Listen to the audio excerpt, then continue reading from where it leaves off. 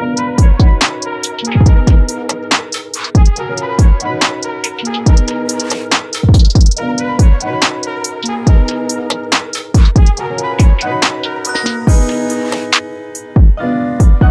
so I really want to get into explaining to you guys what the difference is between a good lace and a bad lace. Now, when you're looking at two different laces, if you are a newbie when it comes to lace wigs, it's very easy to not really be able to figure out the difference instantly. When you look at it side by side, they pretty much look the same. There's nothing wrong with that. The whole point of this video is for you guys to learn how to not be confused when it comes to two different laces. If you want to see how I installed my wig and how I got it to look all nice and flawless, it will be at the end of the video, okay? So watch this part and then just watch the whole video, okay? DIVASWIGS actually sent me, they gave me a normal lace and they gave me actual fake lace. Now, usually when I get a wig from a company, I like to do a full unboxing on camera and show you guys everything, but for this one, I kind of needed to touch it and feel it and see and actually write down my notes on it so that I can kind of figure out what the real difference is. It's really easy for a company to tell you this is good, this is bad.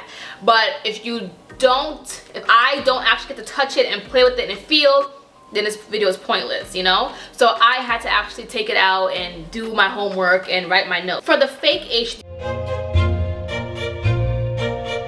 lace, one thing that I definitely noticed from it, the color was different. There's been laces that I've received that are just so weirdly colored, ashy, they're green, gray. I don't know if you ever seen like those gray laces or something, and they just don't look good. They're not tonal, so they will never match your skin. Even if you try to tint it, it will still look bad. Now, color is really important when you're looking at a lace because a color kind of tells you whether or not your wig is gonna melt into your skin, it's gonna be seamless, or it's gonna look invisible on your skin. If the color is already very weird and sketchy looking, chances are it's not a good lace and you're gonna put in all this work for it to still not look good.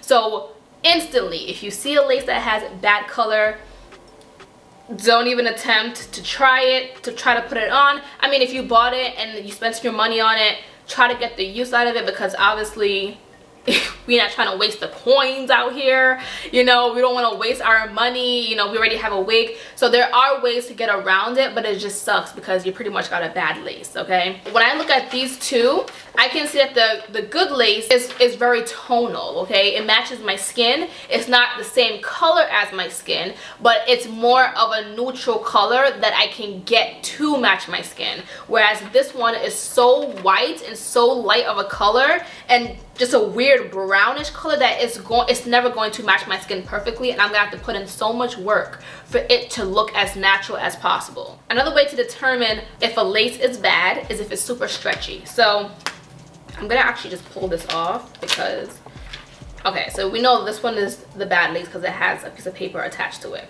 But this lace is so stretchy, okay?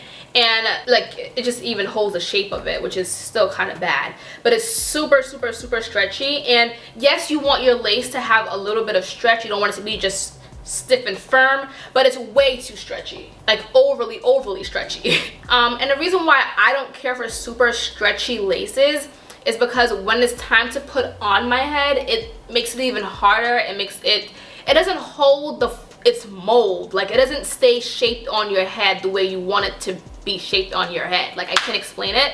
I hope I'm explaining it as best as possible, but it's not going to give you that finished result that we are all striving for. It's gonna actually, I don't know if you've ever seen a lace that's just really weird and wavy. Even though you thought that you put it down super nice and smooth, it's still not gonna stay put because it's so stretchy. So typically this lace, well, it's gonna feel very flimsy. It's just too stretchy and flimsy, okay? And that already should be a clue for you to be like, okay, no, I don't want this on my head. Another way to determine is, this was really hard. Now, back then, when I used to wear wigs, no, not even that. One time I had this wig on, and when I say it was so scratchy and itchy, it's a harder texture. Like when you just put it on your head, you already know it's gonna be uncomfortable. Now for me, if you guys have been following me for a long time, you guys know when it comes to wigs, I need it to be 100% comfortable. I cannot have a wig that is super scratchy, and there are laces that actually scratch your scalp because it's so rough of a material, which is what a fake lace would feel like. I can't have a wig like that on my head, because then at that point I just want to take it off. It's uncomfortable. I'm scratching my head because it's rubbing against my skin and it's just not feeling good. If it's a good lace, it should not cause any discomfort to your scalp, to your skin. It should honestly just lay there and just feel like nothing. Okay, now when it comes to a good lace, there are many ways to figure out if it's a good lace. Okay, there's several ways. So when you think of an HD lace, you should think of these specific words: delicate, less obvious, invisible, seamless, softer, transparent, not itchy. Okay, those are the words that should instantly come to your mind. So here right now I have the Super HD Swiss lace. The wig that they sent me is actually with the HD Super, the super fine HD Swiss lace, and it actually looks really good, especially up close. I'm actually highly impressed, and it looks cute. You can tell when a lace is good because it blends so well with your skin. One, you want your lace to be transparent on your skin. Now a lot of the times it's not going to be transparent. I'm going to keep it 1000% real, but for the most part you can pretty much fix it up to be as transparent as possible on your skin. Okay, so it allows, there's a little bit more wiggle room when it comes to a good lace. If it's a bad lace, there is no wiggle room. Okay, if you're dark skin and you try to tint it, it is not going to take. Also, if it's a good lace, it's gonna be nice and soft. Okay, so this is on my head, and I also have a wig cap underneath, and I can't feel no discomfort. There is no discomfort going on as far as right here, the part that is actually on my skin. So it's a little bit of a softer material. It feels smoother to the touch, okay? Whereas a bad HD will be super rough. It feels rough. Not as bad as a Brillo pad for the bad HD, but along those lines. Okay, and then it should also be thinner. It shouldn't be thick at all. It should actually be as thin, not as thin as possible, but it should be thin. Okay, we don't want our lace to be thick because it's not going to melt in your skin. The thicker it is, the more it's going to sit on top of your skin without even trying to attempt to be molded and melted into your skin. Whereas the good lace is gonna melt into your skin as best as possible. First of all, the first thing that stands out automatically is the color. Like I was telling you before, this one is like a weird orangey tint, and it's actually really pale on the skin. So it looks really white on the skin. It doesn't look natural. You're gonna need a lot of foundation and makeup to kind of make this blend into your skin. This is the good lace, and the way I'm gonna remember this by is the white piece of paper. So we have the good lace right here. Up close they look a whole lot like the same. Okay, up close they do look the same, I'm not gonna even lie, they look entirely the same, but actually if you look really hard you can actually see there is a difference. This one has, the top one has a lighter look. It's a little bit more ashier, whereas the bottom one is blended in a tad bit more with my skin. And then look, after I stretched it, this is the shape that it took. This is not gonna work for nobody.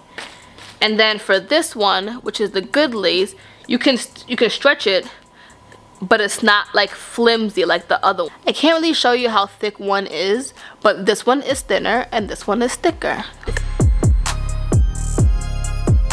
I want to show you guys how the wig looks. Again, this is from DIVASWIGS. Inside, you gotta have your bag to store your wig. This is how the wig looks. On the inside, you know, you can add an adjustable headband, which they do provide you with. And then there is the lace in the back. Perfect, and it's pre-plucked. Yo, get in your bag. Where's your coffee at? Drink some coffee. I did have coffee. I don't think the coffee's working anymore. Okay, so since the headband is placed a little far back, I am going to actually just gel this down.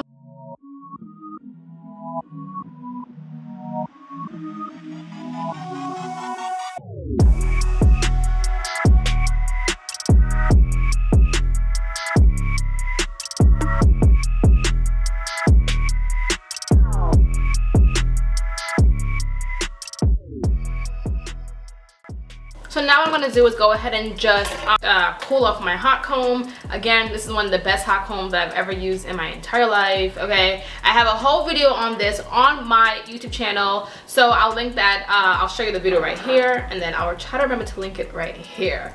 Okay, so go ahead and check that out if you want to know how to use a hot comb properly and which one I'm using. I'm gonna go ahead and just comb the hairline back before I go ahead and cut the lace off.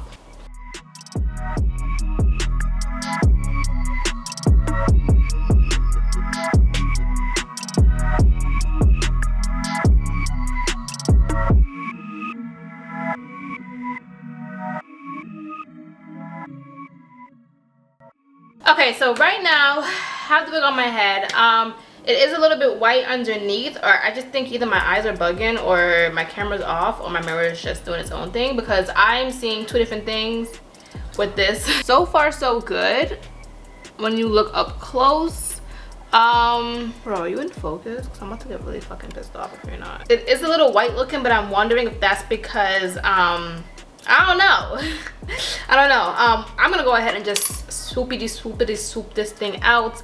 I'm going for a middle part, and I want to do these two parts folded back, so let's go ahead and do that. Again, this is not much talking. I'm not doing much talking in this video because I'm really focusing on the education part, which you should have watched in the beginning, but feel free to continue watching and vibe out to the music.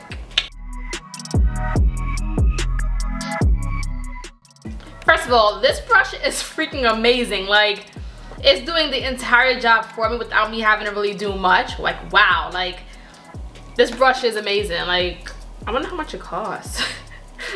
They sent this to me, but it's really good of a brush, so.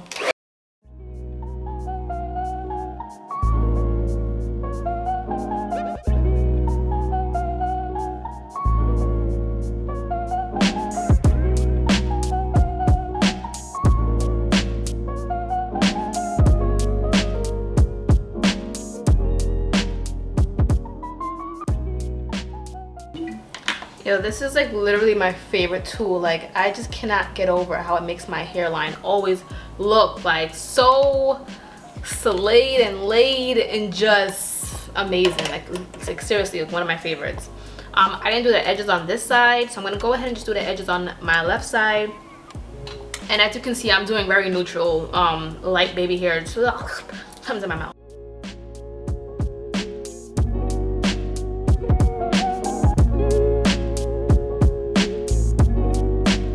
Okay, so what I'm gonna do now is just pluck my part to be a little bit wider because it is very skinny.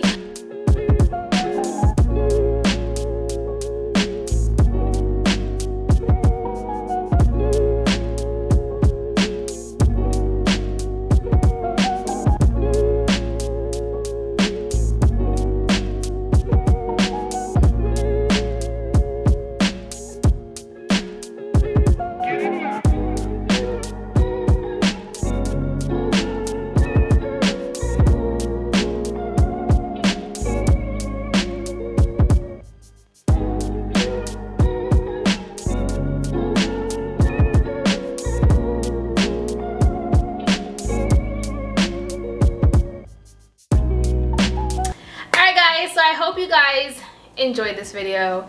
I hope you can successfully spot a good from a bad lace, and I hope you guys will remember this, so if you do receive a bad lace, you guys will now be experts and know which lace needs to go and which lace can stay. Okay, I do want to give you guys a full 360 of this hair because I love it, and I hope you guys love it too.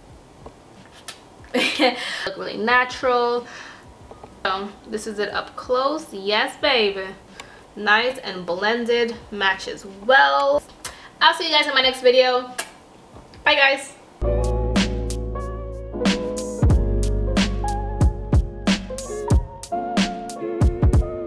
First of all, guys, my tree is gonna come down. Don't ask me about it in the comments, but it will be down very soon, okay?